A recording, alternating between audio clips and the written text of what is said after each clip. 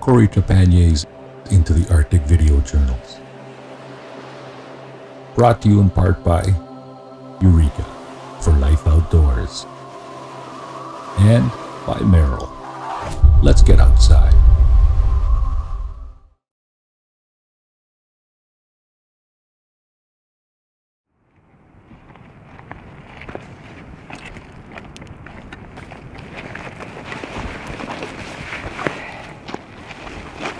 Gorgeous night tonight. Hopefully start my first painting up here on Baffin Island. Didn't quite work out last night.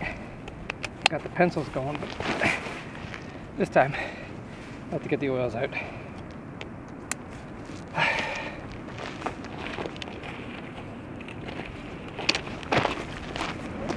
hiked by here a few hours ago. That background in the rock face over there, that rock wall, looked like a castle. The sun was catching from the right a bit more, and you had a really defined wall on each side. Now the sun's moved over to set. Oh, there's bugs. It's looking like the light's going to cast a much more flat light on the scene. So it won't look exactly like what I was planning on, but you can never count on these things exactly. Earlier it looked like it'd be a great spot this evening.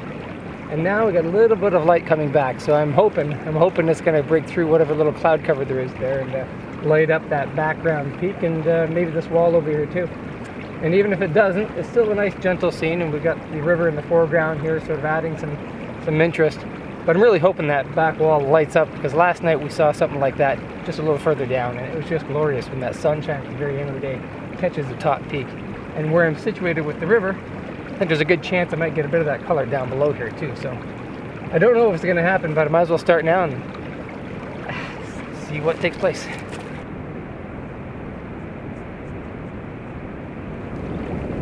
Absolutely stunning. Look at the light rays just climbing up the rock face over there. It's amazing. The mosquitoes are getting all over the paint. But get off my brush. By deciding to set up the paint, even though the light was quite poor earlier, I got the big payoff. I got some wonderful evening light that was striking this hillside here on Baffin Island dramatically, and it's still catching the back rock face a little bit beyond the waterfalls. When I'm out painting, I find that you have to just go for it. You got to set things up, and even if the weather's not cooperative, something usually happens by having some patience and staying out there for long enough to let nature take its course.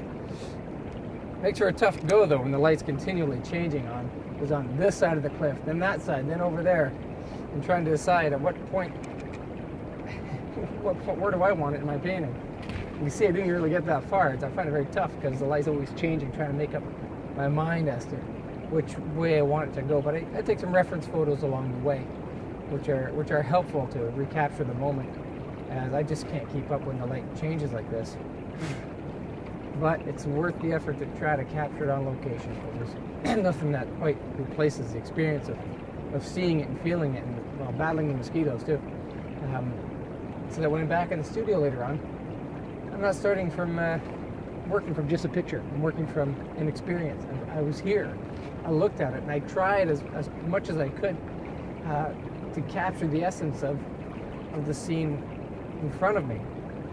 And all those things really help later on when I'm working back in the studio, using some of these photos for reference that I've taken, and of course blending those with experience that can't be replaced to me with just photos. So it keeps you coming back up for more.